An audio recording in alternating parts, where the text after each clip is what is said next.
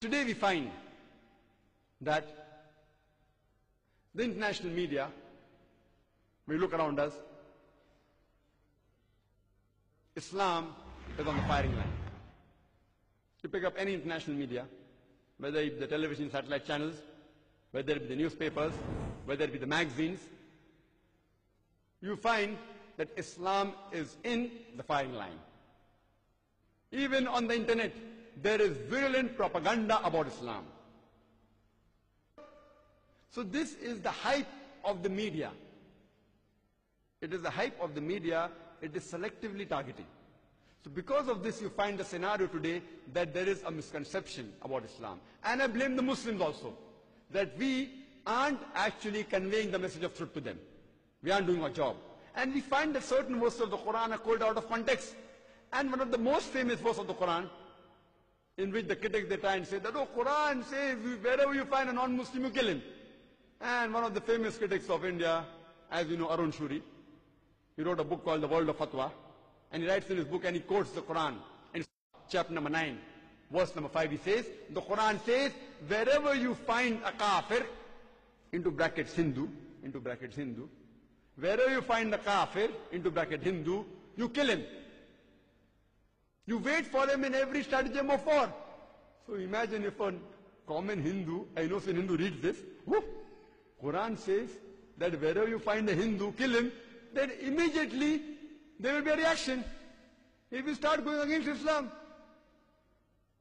So the problem is that selected few people, for their own ulterior motives, because of their writing, then he wrote the book The World of Fatwa, and he quotes the same verse which has been quoted by Orientalists, Surah Tawbah, chapter number 9, verse number 5, giving reference. After verse number 5, he jumps to verse number 7 directly. Any intelligent person will know why. Because verse number 6 has the key, the reply to his allegation. In context, if you read Surah Tawbah, chapter number 9, the first few verses speaks about a peace treaty between the Muslims and the mushriks of Makkah. This peace treaty was unilaterally broken by the mushriks of Makkah. So by the time Almighty God reaches verse number 5, he says that in the battlefield, that wherever you find your enemy, kafir means unbeliever, enemy, wherever you find the enemy, you kill him. In the battlefield, if anyone quotes out of context, it will sound absurd. Imagine a few decades earlier, there was a war between USA and Vietnam.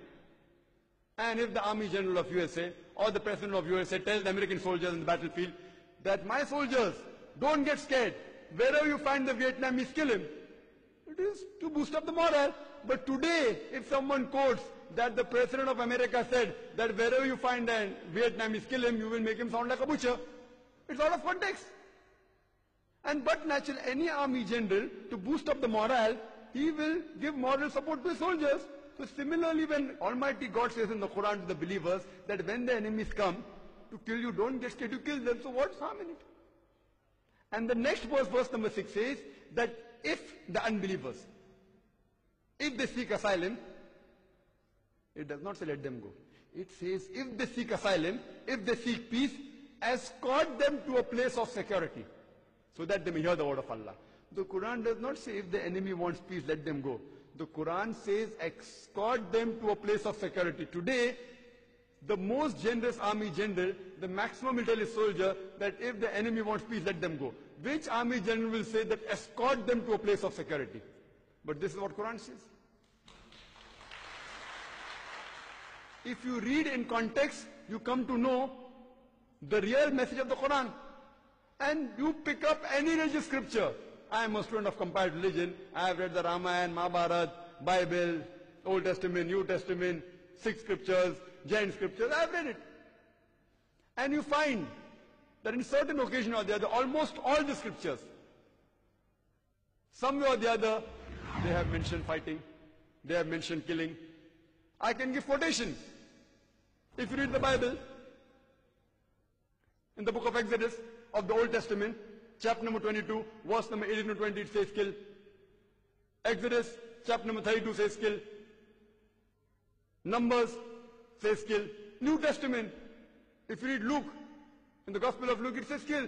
And if you remember the story of Jesus Christ, peace be upon him, when he goes to the Garden of Gethsemane, he tells to one of the apostles to take a sword and stand there, and that apostle, he uses a sword to chop off the ear. So you find that fighting has been prescribed in almost all the scriptures. You read the Hindu scriptures. Mahabharata is a scripture. It is what? Bhagavad Gita chapter number 2. And you know that when Arjun, when he feels sad, that when he has to fight his relatives, Arjun says, how can I kill my relatives? There are thousands of people ahead, in front of me. How can I kill them?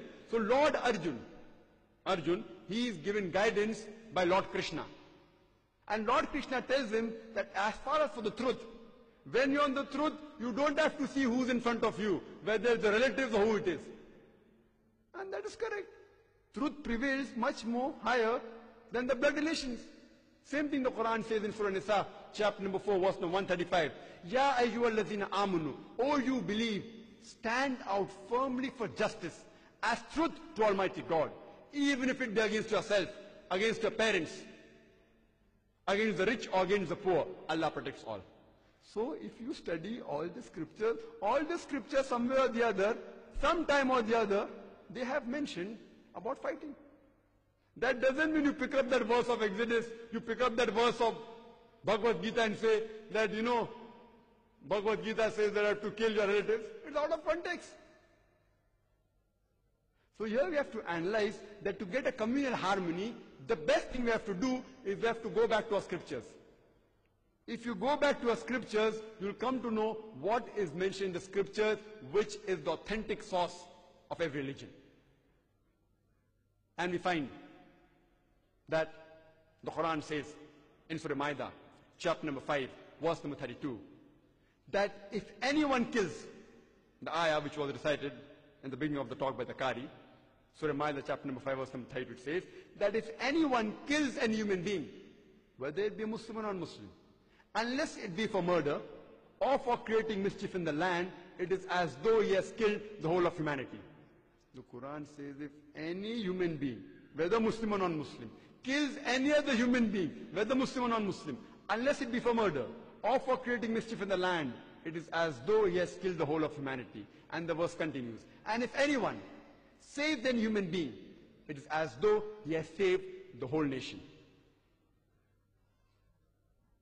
And as far as qital, fighting the way of Allah subhanahu wa ta'ala, qital fi sabilillah is concerned, there are certain guidelines laid down in the Quran and the sayings of the beloved Prophet Muhammad sallallahu alaihi wasallam, that even as a last resort, if you have to fight, if ever you have to fight the evil people, there are certain guidelines laid down.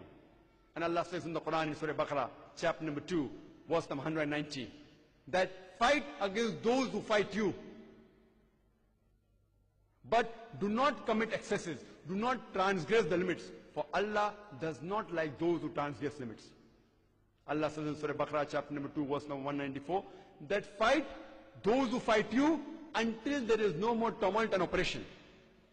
And there are several guidelines laid down in the Quran and the Hadith regarding if you have to fight as a last resort in the way of Allah subhanahu wa ta'ala. When you fight, you should not harm the women, you should not harm the children, you should not harm the elderly people who are at their home, you should not break monasteries, you should not harm the religious people, you should not burn down trees, you should not uproot the trees, you should not burn the crops, you should not kill the animals. There's a big list of do's and don'ts. And according to a book written by Ramakrishna Rao, he writes on the life history of Prophet Muhammad, peace be upon him, he says that in all the fighting that took place at the time of the Prophet, all these years, 22 years, he gives the calculation from his own sources that 1,018 people were killed. How many? 1,018. Do you know the statistics of First World War? How many were killed? How many were killed? How many? 20 million people, 10 million soldiers and 10 million civilians. Second World War, 30 million people were killed. And another 34 million injured. Compare. We find that if you go back to the source, you will come to know the real reason and the real philosophy behind the statement of the verse of the Quran. Quran from Surah Isra, chapter number 17, verse number 81, which says, وَقُلْ جَاءَ الْحَقُّ وَزَاقَ الْبَاطِلِ إِنَّ الْبَاطِلَ كَانَ زَهُوقًا When truth is hurled against falsehood, falsehood perishes. For falsehood is by its nature bound to perish. It is the duty of every person who has the truth that he should convey that truth to those people who are not aware of it.